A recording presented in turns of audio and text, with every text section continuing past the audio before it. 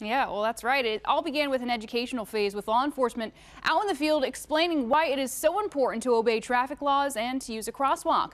Now they've gotten to the point where they're writing out warnings and giving out a tip card. Eventually, if you break the law, you're going to get fined. This woman is walking across a usually busy Missouri Avenue in Clearwater.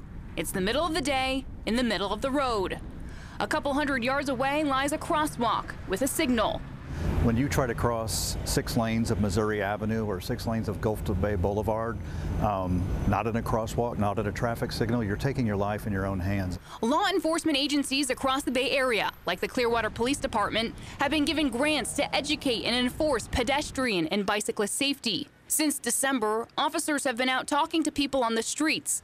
They're now giving violators written warnings. Citations will be given starting in April. It'll cost violators $62.50. No matter what jurisdiction you're at in the Tampa Bay area, we see far too many people that are getting struck and injured or struck and killed by cars simply because they won't take the time to use a crosswalk. They won't take the time to go to an intersection the way that they should.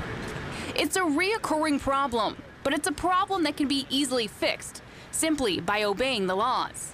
In the city, you've got all of these crossing buttons that you can push, and I think the Clearwater Police said there's a lot of people that don't bother to push the button too, so come on, it's not that hard. Do it right. Crashes involving pedestrians have gone down over the last couple of years in Clearwater, and fatal accidents were down 57% last year compared to 2016.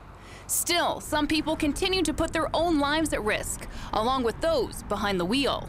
Just think about the nightmare for the driver who might hit you. While reducing the number of traffic fatalities is a priority for Clearwater Police, it's all a part of the department's strategic plan. Mark?